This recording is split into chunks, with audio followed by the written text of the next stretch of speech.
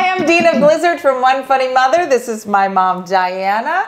I am a comedian, mother of 3, and also have a presence on Facebook, and you can follow us along at Anything One Funny Mother. One of our favorite things to do during the holidays is we have a series called Voila! Cooking with Di, where we make Italian recipes, specifically Italian cookies, all through the fall, going into the Christmas season.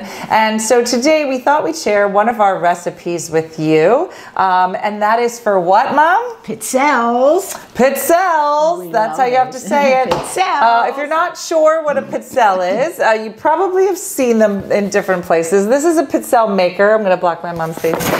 This is a pizzelle maker, which you would need if you're going to cook along with us. And inside you'll see that there are like little waffle cookies in there. That's what we're making today. And we do this usually with kids and grandkids. I've been making them with my grandmom since I was a kid. And so we thought we'd share our holiday tradition with you, which is great because this weekend there is a great new show premiering called A Christmas for the Ages, starring, what is it, Natasha Bure? Yes, I know. Is that her daughter? Yes, it is her daughter. That's exciting. So you can cook along with us, make some great pizzelles, sit down and watch Christmas for the Ages this coming weekend. It's going to be great. So let's get started. What you must know about us is we're not really cooks or bakers. This is not, no. I don't know that you're going to learn anything on the show, but it'll be fun and you'll have a great time. So this particular recipe is for the flat pizzelles, but my mom is also going to show you how you can turn these pizzelles into homemade cannolis, which will be pretty yummy as well. Yeah, that's good. So we're going to start with our ingredients. So I'll hold it up. What's the first ingredient? The eggs. I already have those in the bowl. The eggs. 6 eggs. And here's the thing. You want to use as many dishes as possible. That's my mom's plan. Now, is to dirty this dish and then put this dish on another dish that she probably licked. So I would have a lot. I don't want to contaminate your counter. Yeah. Contaminate everything. So 6 eggs, got it, in 2 bowls. Cup and a half of sugar. Cup and a half of sugar, which you can just stick your finger in.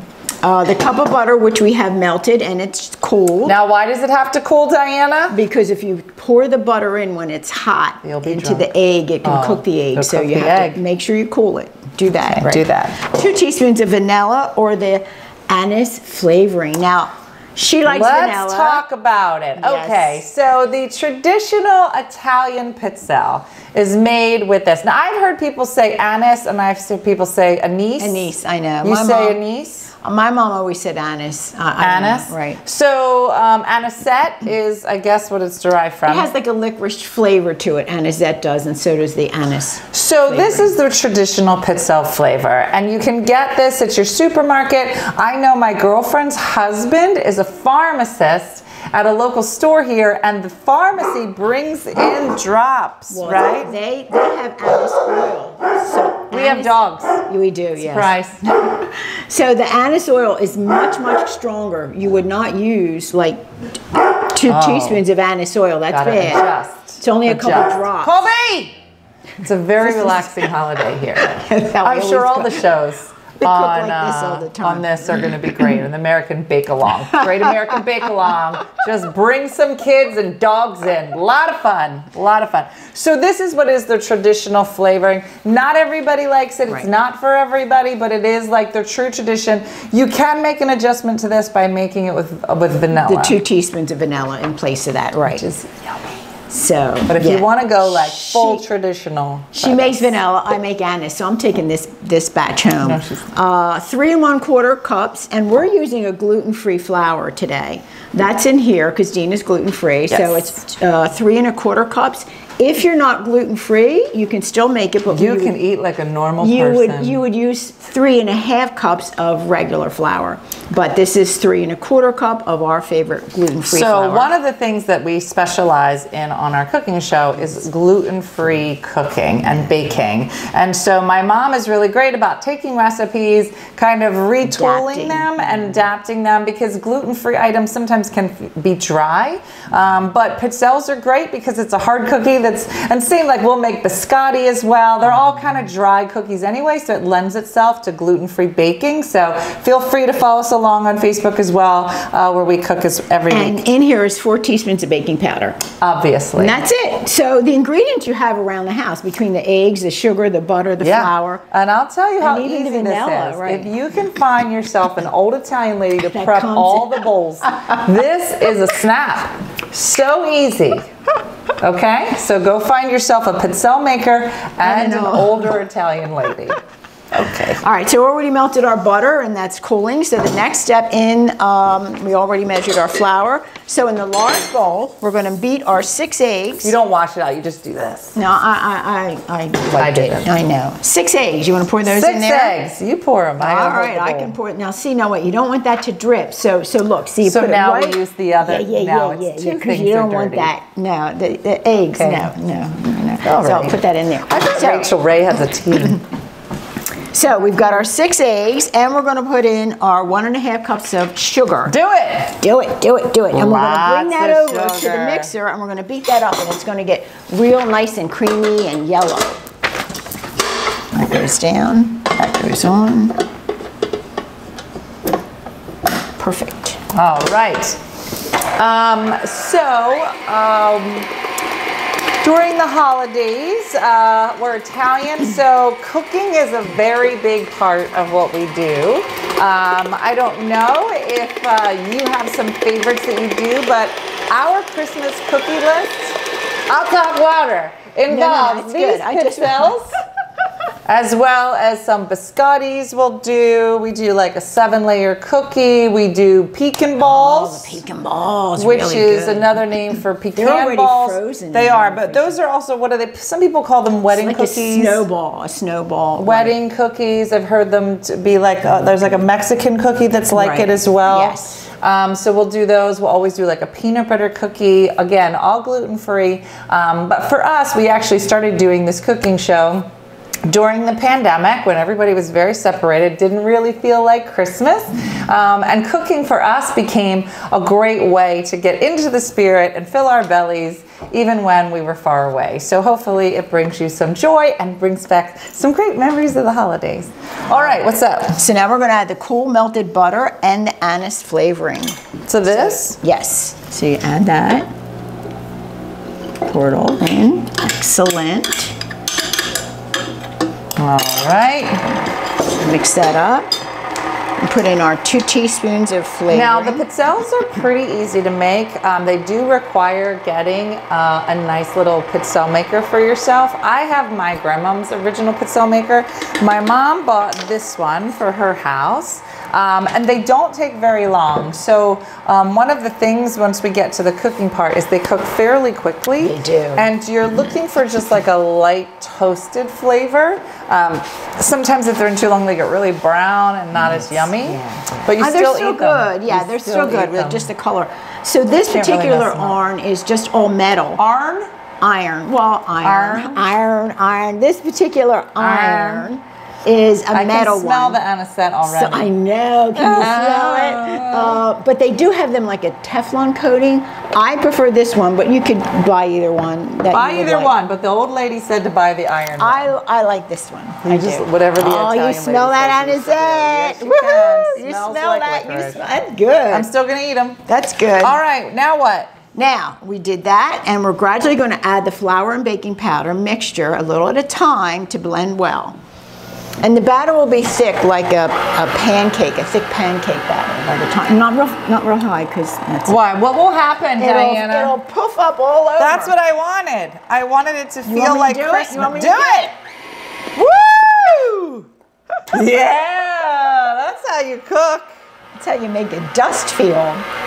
Well, we're trying to get as many dishes dirty as we possibly can in the with whole this kitchen, recipe. in the whole kitchen, apparently. This whole recipe.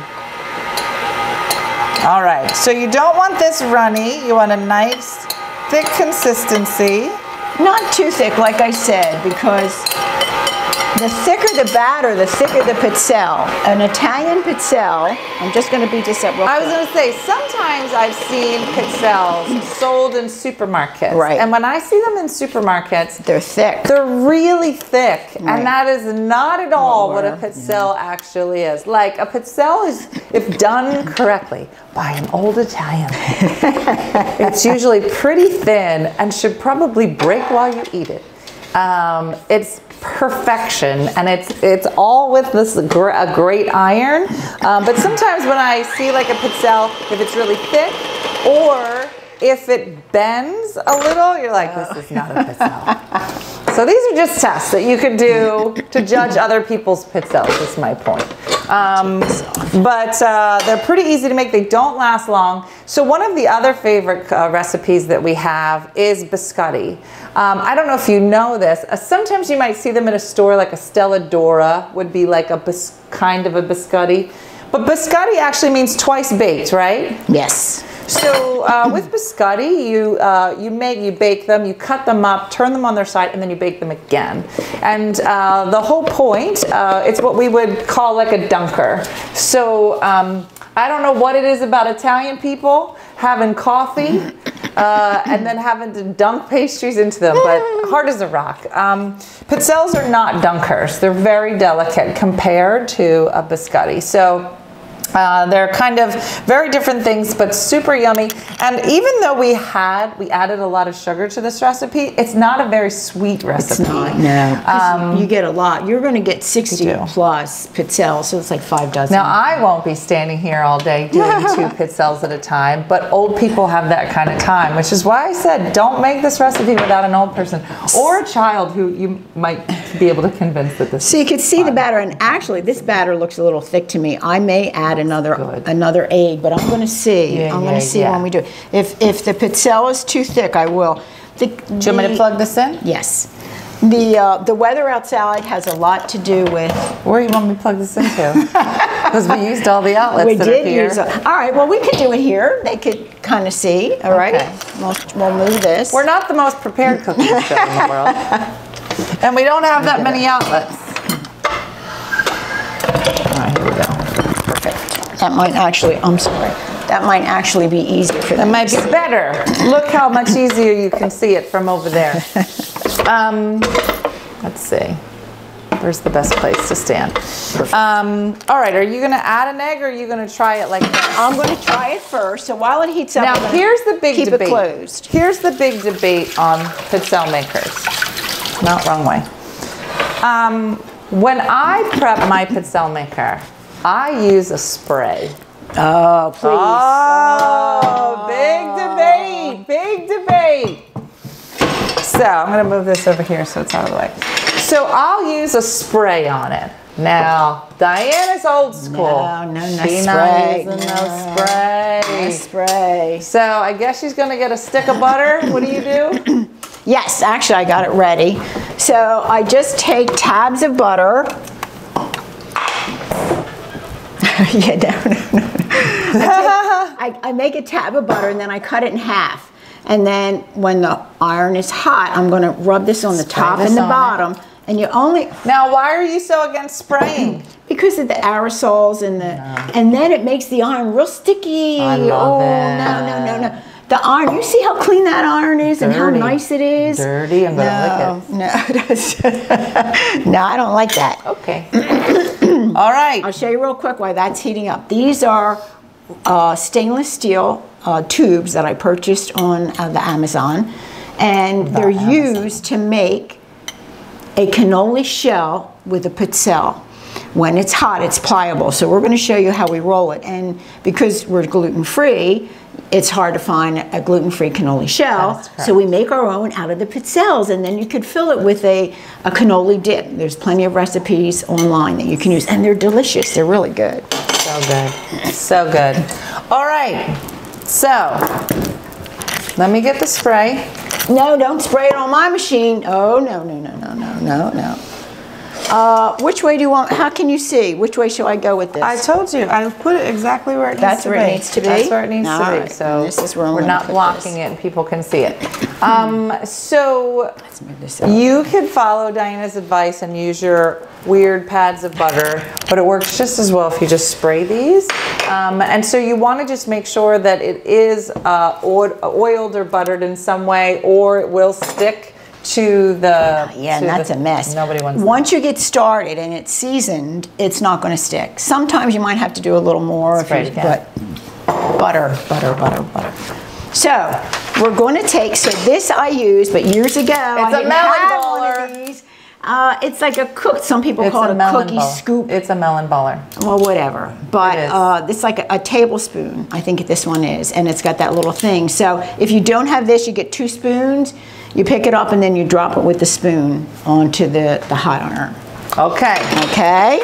Here we go. So this looks good. Now I'm going to put a little bit of butter up here. In our tradition, the first pizzelle, the first 7 pizzelles that come out have to be tested by the assistant. So keep that in mind if you're the assistant. It's funny because when the kids are around, they eat them as fast as we make them. Yeah. And somebody asked one time, are these cookies easily frozen? And the answer is no, because there will be none left. So we do probably 9 to 10 weeks of cooking during the holidays, starting in like October all the way through to Christmas. And we do our cookies in a certain order because the ones that are easily frozen we'll usually do first early in the season, like the pecan balls, the 7-layer cookies, because you can make them ahead of time and you can freeze them. Pizzelles we usually make closer to the holiday, so close to Thanksgiving, close to Christmas. So good. Because we've never had any left over to freeze, and I don't know that they freeze well. So, but they're great. They're not an overwhelming cookie. It's not like a really rich cookie or a really chocolate cookie. It's like they look perfect. Just a beautiful, yummy cookie. They look perfect. All right. I have to taste it. All right. Wow, that's it. Well, okay. When I do the scoop, it's not overly full. Don't fill it too much, and then you just get this. It's so easy. Look, you just pop it in here. All right. So I'm not going to touch on this side. Because, like my mom said, when the pizzelles come out, they're a little pliable, so they'll bend. So when they're drying, airing out, whatever. When they come out of the grill, you want to leave them flat. Because that is the traditional kind of way that they are served. So we're going to let these sit. But if you were going to roll them, you would be rolling them now. Yeah, I'm going to show in those rollers to kind of get them to then sit and be in like the shape of a cannoli or whatever it is you wanted. Now, a lot of times I've seen these served like on a cookie plate, but they'll put powdered sugar on them. Some people do. We never did. But we're not those people. But you can if you really wanted to be fancy, because it looks kind of like a snowflake when it's done. And each one will be a little different. So one side. For instance, this was the first batch. So you can see, depending on how much of the batter that you put in, sometimes, you know, they'll go all the way out, but they look like little snowflakes, little stars. And they're super yummy. And like I said, if they're done right, they'll be crisp. Here we go. What do you think? What do you think? Come out good? Yeah, yeah. See, it's still warm, Dean. It's still, yeah, you did a great job. I like the anise flavoring. It reminds me of Christmas. It's just that smell. You know how certain smells and things, they just remind you of Christmas, and it's really, really good. When these come out, I'm going to show you real quick how I'm going to roll a couple of them, just to give you an idea. How many dishes do you think for you? Well, I have to keep it on a clean dish, Dean. So these take maybe 30 seconds. They don't take long, so you do have to watch them and be careful. So when we take this off, and we have this roller. Bring it over here. Put it on the roller. Bring it over here. They can't see what you're all right, doing. well, that one's got to go already. I'll do the other one over there. Okay. Okay. There we go. Keep it down. That should be down so it gets hard, right? And then I'll do the other one over there. Okay, but if you want to show them, you got to show them over here. Okay. All right. All right. The thing is hot. You know how hot it gets. All right. Okay, here we go. Here, I got it. It's hot. Just put it on the roller, roll it around, and then leave it down like this so that that side, it'll harden. And they harden very quickly. So this one, watch. Oh, look at that. So they can see it. This way? No, so they can see that it's a hole. Okay. How's that? Is that good? Sure. There you go. Voila! It's a cannoli shell. Voila! That's the voila. shell. It's a French voila, but if you're Italian, you say voila. W-A-L-A. That's the name of the shell. But it's really good. And so you could look online for your favorite cannoli filling. Yeah, fill them up. And they're gluten-free. I know. And then we've even made a cannoli dip. And we've used these as the little dipper thing with the cannoli cream. And it's really, really good. So good. All right, well, listen. So I will be here for a little while. Diane's going to be here till Christmas, finishing all of the Pizzelles up. But don't forget, there's lots of great new movies coming out this weekend. Don't forget to check out A Christmas for the Ages. I know. With Natasha Bure and lots of other amazing actors and actresses. I can't wait. Bringing you some great shows. A Christmas Hero, A Royal Date for Christmas, all out this weekend. I hope you get a chance to try some Pizzelles. They're super yummy. It might be a new tradition your family would love. They're definitely different and not like any other cookie that's out there. And, you know, enjoy it. Make them as a family. Kids love it. I used to love making these with Grandma. I know. And even when Dena's children were younger, they're older now, we always would sit and make the Pizzelles. They're really good. And they're fun we to only make. usually make them at the holidays. Christmas usually is the only time. Sometimes around Easter we'll make them, but that's why I think we appreciate them so much, because we do it at a specific time. We don't make them year round. And when the kids come in and they see there's Pizzelles, they're like, oh, there's Pizzelles, and then we just sit around and eat them all. Now, so I'll leave these to cool, and I'll put them in stacks, and then I put them in a container like this. Now, this is an official old lady Tupperware. Also and line it with wax paper, stack them up, any container, but I mean, if you have a tin container, you could put... It's got to be real old. Got to be Tupperware. And they should stay crisp. Should they get moisture and they bend, remember how you were talking about that? You can put them back in the oven on a flat cookie sheet for a few minutes and they'll crisp up again. But if you keep them, Grandma used to keep them in a paper bag. What? I don't know if you remember, my mom would get a brown paper bag, put wax paper in there and line them up, and then just turn it over and put a paper clip. And that would keep them crisp. Now that's the way she did it. I do use this, but they don't last real long. They don't last long. So listen, everybody, hopefully you've enjoyed our little taste of Italian cookies this holiday season. Enjoy your movie weekend. Enjoy the next few weeks going into the holidays. We want to thank everybody at Great American Family. In case you talk too long when you put the Pizzelle in, this is the color. Bad Pizzelle. But it's still good. Still good. Still going to eat it. But don't yak while you're making them. Pay attention. Okay. So thanks for watching, everybody. If you want to follow us and our cooking show on Facebook, you can find us at Anything One Funny Mother. And we have a touring show we're doing now where we tour around the country with my son, making jokes all about family, but I hope you get to check us out somewhere. And thank everybody at Great American Family for asking us to be a part of this. Maybe we'll be back again sometime with some more recipes, but have a great holiday, everybody, from myself, everybody, One Funny Mother, and my mom, Diane. Bye. And we'll see you soon. I'll see ya. Bye.